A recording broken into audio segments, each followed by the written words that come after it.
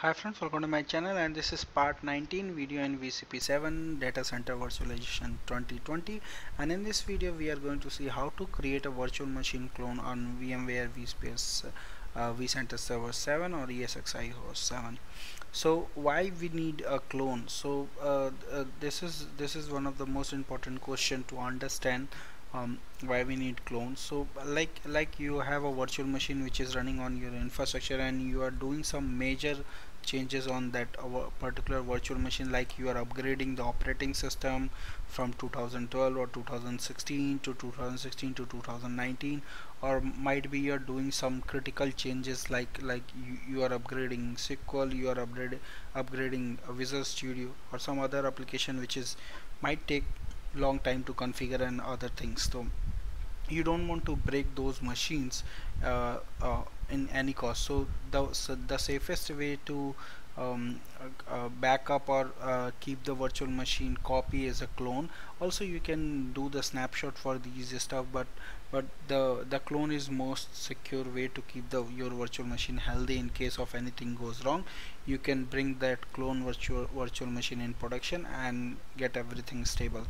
So there was two type of clones when you say in a VMware. One is a hot clone and second is a cold clone. So hot clone is a virtual machine is running and you clone the running virtual machine is going to called a hot clone. And I don't recommend to create a hot clone because sometime it's going to break the things. So and the second thing is cold clone. So cold clone means the virtual machine is shut down and you taking the virtual machine clone while it's shut down. So let's take the virtual machine environment and we'll see how to create a clone. So this is my demo environment which I have used in last video. So the first machine is Win2K 12 DC01. So this is my domain controller and DNS server. So here is this machine.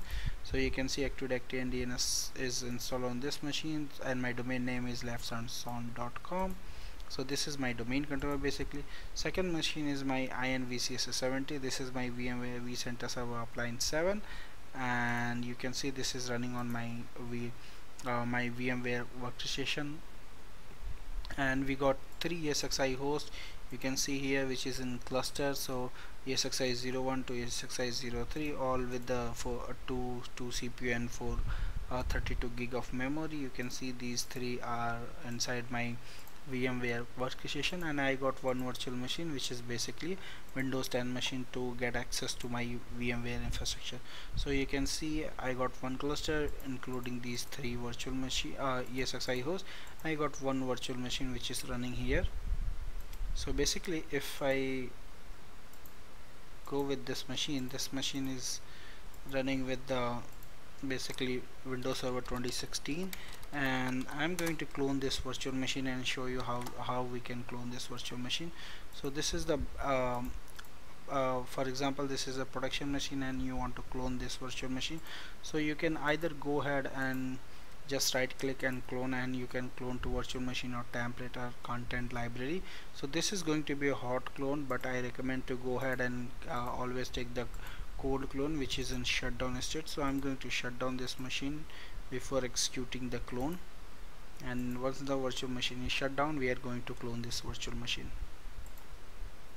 So either you can clone this virtual machine in a same virtual machine, or you can clone in the tablet. So I'm going to right click and clone in the virtual machine. So click OK, and I'm going to call it like Win2K 16 VM02, and then I'm going to place this virtual machine inside my prod server folder. So click next, and you got this cluster selection. So I'm going to select my default cluster, click next, and you got the storage. So this is going to be very simple. So I'm going to use the thin provision, and if you want to customize the hardware or operating system, you can go ahead and customize these things also. So now I'll leave these things default. If you want to customize hardware, definitely you can customize, or software you can customize. So I'm going to leave everything default. Just click next, and you can see the source virtual machine and the target virtual machine is going to be Win2K 16 VM01, and the folder, cluster name, and the data store, and it's going to be a basically give you all the disk space requirement and the disk storage thin provision. So we are done. Just click on finish, and now you will see the clone process is started here. And if I bring this out, you can see clone copy virtual machines file is started, and soon you will see this is 40% completed. So now it will go and copy the files, basically virtual machine disk files. So you can see that we got this virtual machine also created here. And if I go to data store, you will see one of the data store is going to hold this virtual machine basically. So if I go to DS02,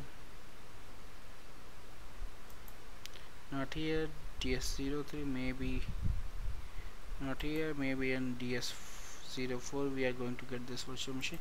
So you can see this is copying here VM02. You can see here the virtual disk is getting copied, so this is good. So this is how you can create the basically a cold clone of the virtual machine. And I always recommend to go ahead and clone virtual machine in cold state only, because it's going to take only few minutes to clone shut down the virtual machine and clone, but it's going to be a most safest way to have a virtual machine clone.